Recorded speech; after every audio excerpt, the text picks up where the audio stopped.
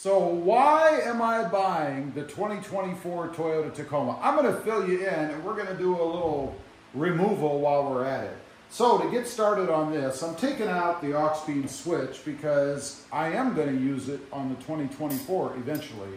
And let me say, on the 2024, I'm still in no hurry. And it's not a done deal yet. So it's possible that I'm just going to restart with this truck because that's the other thing in the back of my mind. Remove everything off of it that I can. I mean, I can't take the bumper off, obviously, unless I really want to go crazy with something new. But otherwise, most of the mods that are removable, I'm going to remove, just in anticipation of either purchasing the 2024 or starting over with the 2023. Now, why? That's a good question. But before I get into that, we're going to go ahead and take the negative ground off of the aux beam switch here so I can depower this thing, because obviously I'm not looking to shock myself while I'm doing this. So we're just going to pull this ground off.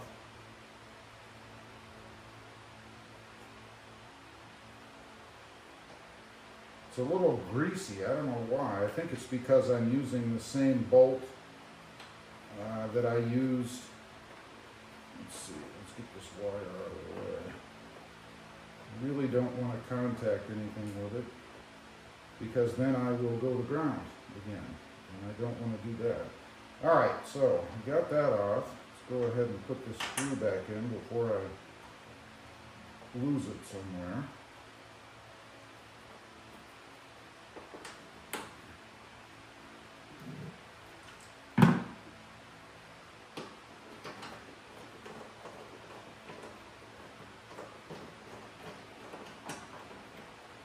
One thing I love about the aux beam system is it's very simple. I mean, you have a ground and a positive, and that's it. I mean, that's what powers the system, right? This is a 12mm socket, by the way. Now we're going to go ahead and remove the positive side. Make sure I'm not touching ground anywhere. And I'm not. All right, so why am I buying the 2024? First of all, I like it. I drove it, and I have to say, I was impressed by its power, its acceleration, the comfort of it, how it felt on the road. I mean, it felt really good. I really liked the truck. I think from a power, acceleration, and comfort standpoint, it is a definite improvement over the 2023. Now, there's a couple of things I didn't like. One was that it didn't have power seats. I think Toyota's making a mistake. I think when they had them out there in the TRD version, and then to get rid of them, it's an obvious ploy to make you buy packages and spend more money, right, if you want power seats. Fortunately for me, I'm the only one that drives the truck, so I don't really need power seats. It's not a big deal. I kind of set them where I like it, or set it where I like it, and then forget about it. I never change them again, so not a big deal. Now, getting back to this, we need to remove the cover here, which just kind of pulls right off with a clip. It's pretty easy.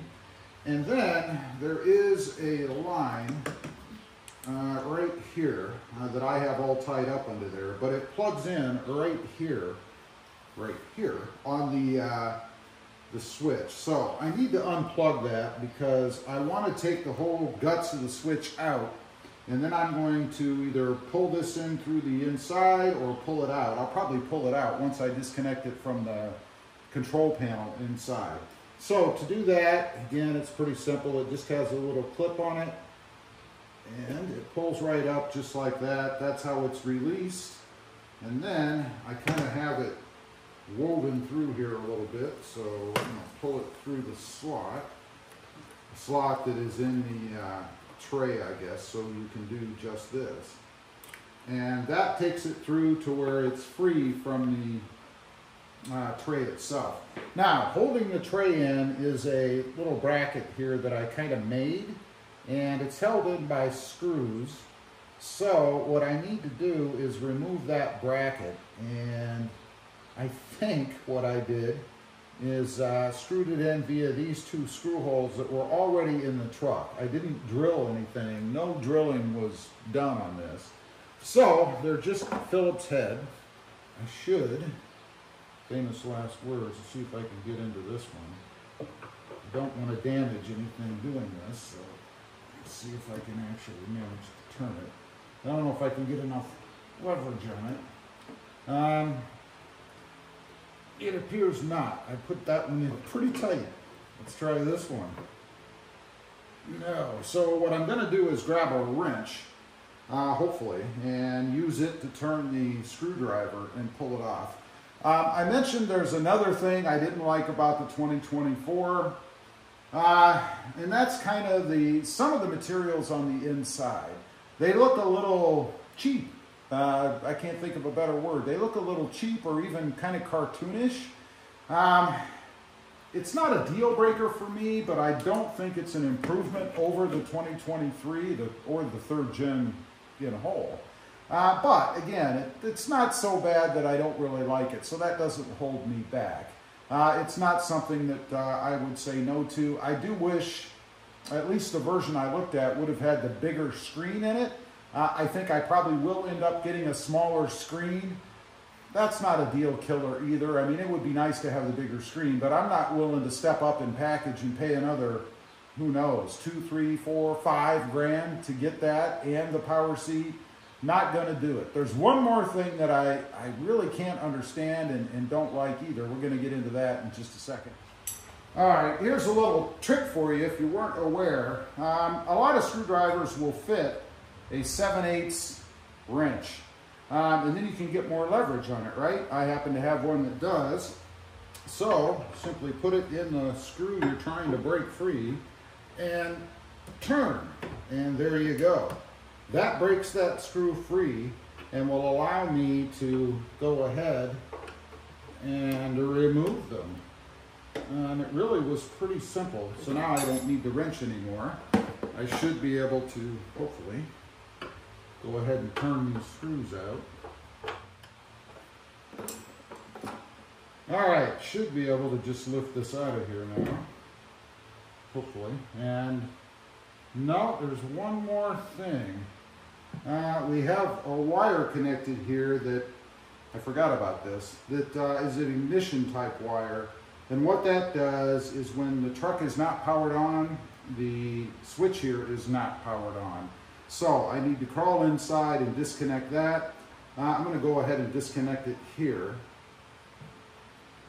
so that I can go ahead and pull this out.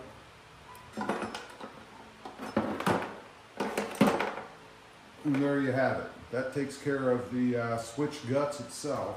Now to take care of the wiring inside. So we have this one removed. Next I have to remove the other wire, which I believe plugs into the back of the control head. So I need to pull the panel inside, and this is an aftermarket panel that had a slot, you'll see in a second, for the control panel, so we're going to pull that. But first, the other thing I didn't like about, there's more than one really, but about the new 2024 Tacoma is the rear sliding window, or lack thereof. In the model I drove, which was a TRD Sport, it does not come in that trim level anymore unless you pay for an upgrade, a package. Again, something that Toyota is doing with this new truck. I think it's nuts. They're taking things away again and charging us if we want to add them back instead of having them be part of a standard trim level, if you will. Not a big deal for me, again, not a deal killer, because I can't think of the last time I actually used the one that I have in this current truck. Nonetheless, that's just something else they've taken away. Let me show you that panel inside. We're going to pop it and move on. Okay, the panel I'm talking about, of course, is right here where the aux beam control head is housed. This is just held on by, I guess, friction clips. I don't know what you call them, but it will pop out. Now, I will tell you that it did not fit perfectly in here when I got it. So I imagine it might be a little difficult to pop out. We're going to see. You just want to get an edge, really. and kind of pry it out of there. All right, we got the panel off. These are my garage door opener wires I cut. That's my own mod, not part of the truck. Fortunately, Auxbeam did put a quick release connector on here, and that allowed me to not have to pull the plug part that plugs into the switch panel under the hood, but rather just to pull through this little piece, which I put it through, I could pull it back through, and it pulled out very easily. So, lastly, I need to transfer the switches here to the old switch panel. This is what it looks like from the back, by the way. I'm going to leave the Auxbeam one in here really just for protection, and then I'll connect up the wire just to protect it as well. And that's it. So let's go over to the workbench and we'll get into this, and then we'll finish up on the 2024. Why am I getting it? All right, we have the OEM piece here, and we have the, let's see, it's stamped Guild Outfitters piece here. I think I called it something else earlier. Comes from Guild Outfitters. Like I said, I'm going to leave the Auxbeam panel in here. It's a perfect fit, but I have to remove all these other buttons and relocate them down here to the panel. So this first one, the biggest one, and this is the door or the backlight, I guess, in the bed. This one has a couple little nubbies on the edges here. You kind of want to pry this one a little bit to get it out. So you just want to move the edges of it gently. You don't need to do much. And then it will push out. Get your hands in there, like that. That's all there is to it.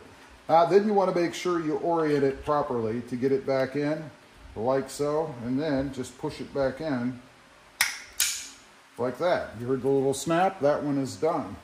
The others are done a little bit differently. They have a squeeze together, which I prefer, kind of prong on them. So we're just going to squeeze that together. Easier said than done, I think. And then they push out towards the outside, like so. Got everything switched over, including my little garage door opener hack. Everything fits in there in a specific location, so you really can't mess it up. And just so you know, when I do trade this truck off, I'll be replacing this with just a regular blank like this, except longer. So now we just have to put this back in the truck, and then we're going to finish up on the 2024. Why am I really getting it? Back here at the truck, just a matter of connecting everything back in. This is, as I've mentioned, not complicated. We're going to start with the bottom one here, pretty easy. It is a plug and play application here, so. And you can hear that lovely sound, which of course is the clicking of connectors. You always want to hear that sound. Now I just need to push this back in, and I'm gonna try to do it from the top and the bottoms, and that's it. That puts everything back the way it's supposed to be. Okay, finished with this removal, I guess. So the big question, why am I really getting the 2024? Because I am a modder and it's time for a clean slate. Whether it be on the 2023, if I can't get the 2024 I want due to supply and price and all that stuff, or I just decide, you know, it's a pretty good looking truck. I might just go ahead and keep modding this, start over again. But honestly, I'm looking forward to a clean slate and seeing what the 2024 has to offer as far as mods and things go, and then my experiences with it. I've had a lot of comments from people on the channel that I should get this truck so that they can decide if they want to get the truck. In other words, what my experiences are for it. I'm going to give you that, hopefully. Anyway, appreciate you guys joining me. A little different kind of video today, kind of combining it with a mod removal, if you will. Leave a comment. Let me know. Do any of these reasons or those reasons make you feel better or worse about the 2024? I'd just be curious to know. Thanks for watching. Stay safe out there. Bye.